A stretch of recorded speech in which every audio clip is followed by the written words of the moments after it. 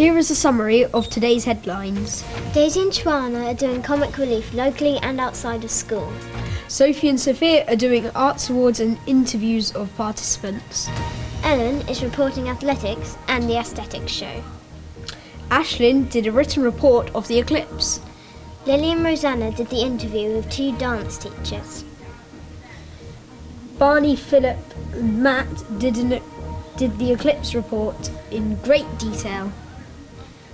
And the street dance report was by George and Anne-Marie.